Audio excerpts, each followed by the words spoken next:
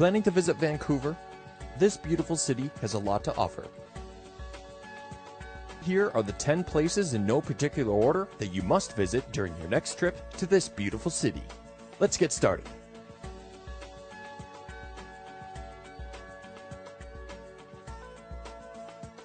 Let's begin with a visit to Stanley Park, one of the largest and most impressive urban parks in the world.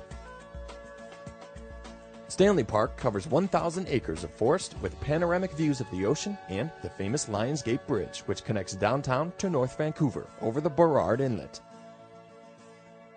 Other attractions here include the Vancouver Aquarium, which is home to various species like dolphins, sharks, octopi, and even whales. At number 9, check out the famous Hotel Vancouver. This impressive hotel is one of British Columbia's most famous landmarks, and it's also popular amongst celebrities that visit the city. But don't mistake it for the other two smaller versions that share the same name. It's hard to miss the multi-million-dollar 17-story building as you enter the city, and at 111 meters, you can see it from any spot in the city.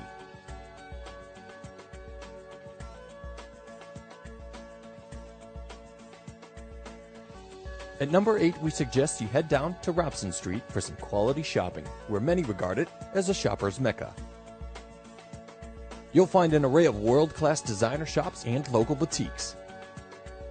And many visitors come here just to people watch.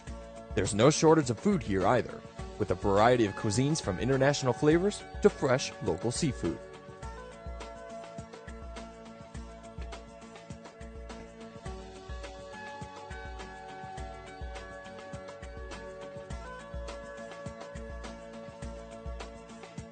At number 7 is Gastown, another great place to visit in Vancouver for great shopping, places to eat, or just to hang out.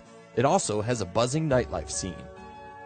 This upbeat historical village is now home to many art galleries and film schools. It's where the city began its early years and got its name from the British sea captain, Gassy Jack Dayton, who opened the area's first saloon back in 1867.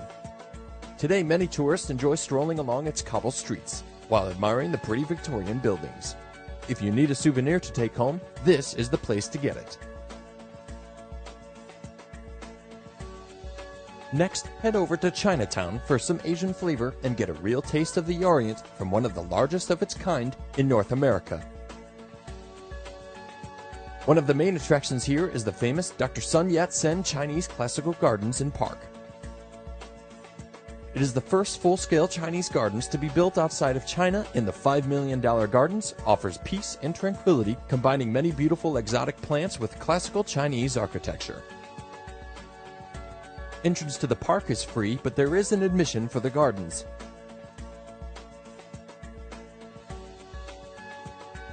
At number 5, soak up some local culture at the Vancouver version of the Sydney Opera House. This is the Canada Palace. Here you can stroll around the promenade and enjoy some Canadian music and various entertainment all year round. Home to Western Canada's largest convocation facility, you can find an array of shops and various attractions, such as an IMAX theater which shows a variety of 3D movies as well as documentaries all day long. During tourist season, you may even be able to spot cruise ships returning or departing for Alaska. At number 4, we suggest a visit to Granville Island. Once a rundown industrial area inhabited by numerous factories and sawmills, this small peninsula located in False Creek opposite downtown Vancouver is now bustling with various shops and galleries, as well as a water park, a brewery, and even a large public market that offers various products like local produce and unique handmade arts and crafts.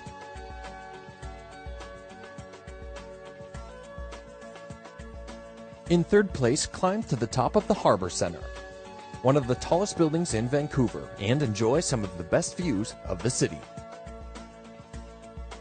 This 482 feet tall building is visible from just about any part of the city, and it's been here since 1977. With a revolving restaurant and an observation deck, it's obvious why this is one of the more popular destinations for tourists. You can climb to the top via a glass elevator.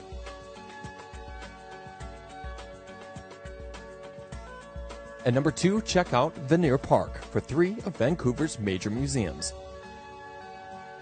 The H.R. MacMillan Space Center with the state-of-the-art planetarium, the Vancouver Museum, and the Maritime Museum. All 3 are within walking distance to one another. At the park, you can enjoy excellent views of the English Bay, False Creek, and downtown Vancouver. Stretch your legs and enjoy Vancouver's Seaside Bicycle Route, which runs through the park and all around the waterfront, making it highly popular amongst joggers, rollerbladers, dog walkers, cyclists, and casual strollers. Finally, in pole position, a visit to Vancouver wouldn't be complete without a trip to the Capilano Suspension Bridge, located in the Capilano Canyon Regional Park in North Vancouver. This well-known bridge draws around 1 million visitors each year and was built in 1889 by Native Indians and a foreign pioneer. At the hatchery, you can see local salmon, and if you time your visit just right, you might be lucky enough to see them swim upstream to lay their eggs. Stretching 140 meters and 230 feet above the river, the bridge is part of a private facility and so charges an admission fee.